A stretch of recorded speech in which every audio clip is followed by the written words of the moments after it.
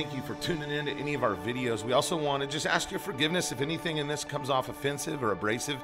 It is not our intent to cause division. What we would like you to do is enter into just a relationship as a believer with us, knowing that we're as much of a work in progress as you are, and that you would continue to pray for Nehemiah Abilene. It's awkward. I know it serves a purpose. I know God is having us do it so that other people can experience that we experience here, but it still makes it awkward and uncomfortable. But yeah, that was the first time I've been in a meeting since I picked up back in December, and it was just good. It was a tight little meeting. But then what came to mind, what kept coming to mind is the people that are against the 12 steps. I'm not going to slander them, right? But we all know, like, there's certain people that have these other ideas of what it is to find Jesus, and they're the only way, right? And I just disagree completely with that.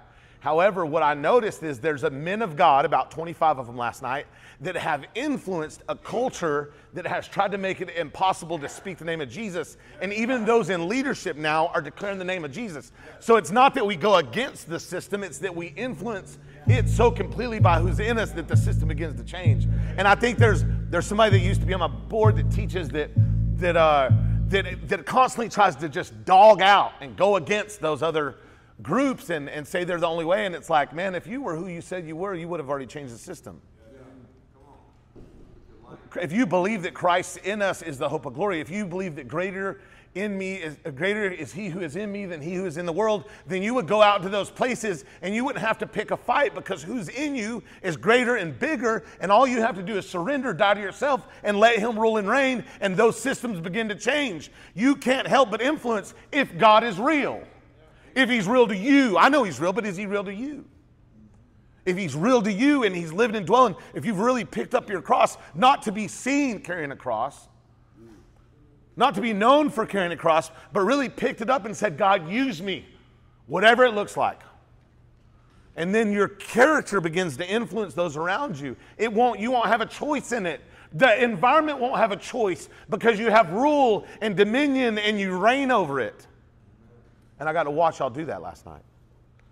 I got to watch a group of broken men that love Jesus go in and turn an NA meeting, and not by trying to, but it turned into a church meeting. That's just what it was. And nobody was offended by it. You know, how many meetings you gone to where people are like, oh, boy, they'll shut you down. But when you live it, when the greatest gospel you preach is the one you walk, your environment changes, the atmosphere shifts. That's what we're trying to do in the whole city. That's what we're called to do in this city. Nehemiah, I had a profound revelation. It's no coincidence that we changed our name to Nehemiah and we're no longer the men of Nehemiah. Because Nehemiah went to Jerusalem to restore a city. And you're going to be called to many cities to restore that city.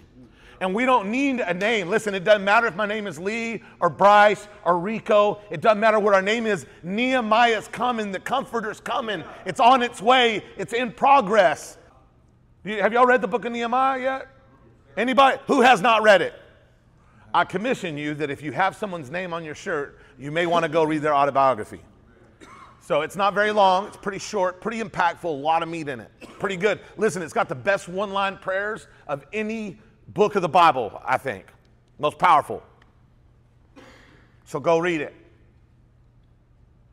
But it wasn't until he moved, he had favor. He was serving with excellence in a place and found out he didn't even know that it was destroyed. And then he goes back and he says he has this downcast. He has influence with the king because he does everything excellent. And listen, when you do everything to the best of your ability, I promise you other people are going to hate you for it, but you'll have influence with the king. Just telling you. Not that I'm a king, I'm just telling you.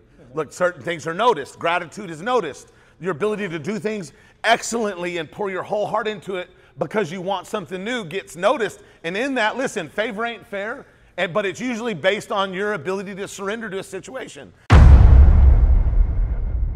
Your favor will carry you to the end of your faith.